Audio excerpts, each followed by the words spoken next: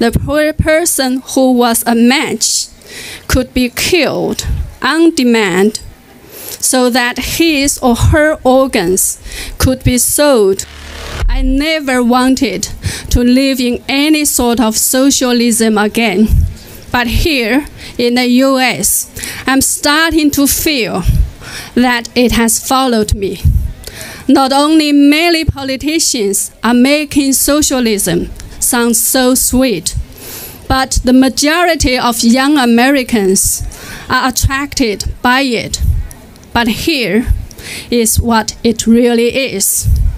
In communist China, the government, or rather the Chinese Communist Party, the CCP, controls everything.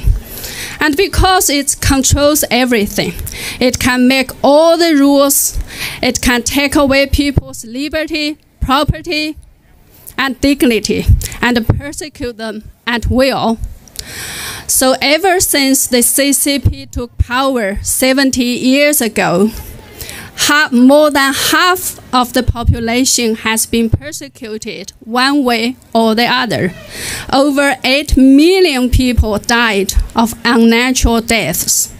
My family and I suffered too. I was thrown into prison 4 times and then sent to a labor camp for simply practicing Falun Gong, which is only a mind, body, spirit practice to improve mental and physical health. The labor camp felt like entering right into hell. From the very first moment we were in, we were forced to squat like this, with our hands putting behind our heads, our heads lowered, and our eyes looking at our feet motionlessly, squatting like this under the baking sun for 15 hours. Whenever someone couldn't endure or fainted, electric batons were immediately used on them so that they would be revived to continue with the squatting. On the second day in the camp, 2 police guards dragged me from the cell into the courtyard, threw me onto the ground, applied 2 electric batons on me all over the body until I lost consciousness. Every day was a struggle between life and death. We were not only under endless torture, physical and mental, but were also forced to do endless slave hard labor. All the products we made in the camp were exported to overseas countries, including the United States. And we were also subjected to physical examinations and blood tests. The purpose?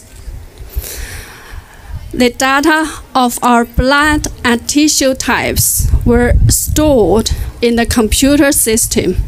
So when someone in any part of the world needed an organ, the poor person who was a match could be killed on demand so that his or her organs could be sold for organ transplantations. This is not a plot in a horror novel or Hollywood movie, but a real and heinous crime perpetrated against innocent people.